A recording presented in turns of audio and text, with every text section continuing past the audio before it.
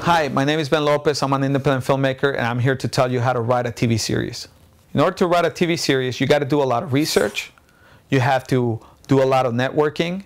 You have to actually write, and you got to have an agent. Step one.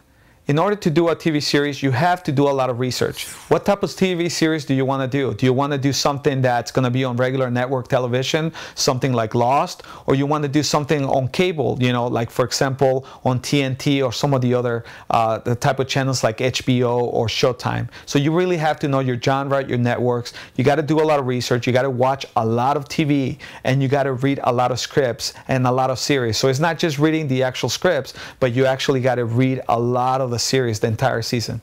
Step two, in order to do an entire series, it is a lot of work. Just to do one episode, it might take some writers an entire year to do. So if you're attempting to do an entire series, you really have to put emphasis on the story arc of what's going to happen to this particular character that you're creating, or a series of characters, and you have to really do a lot of writing.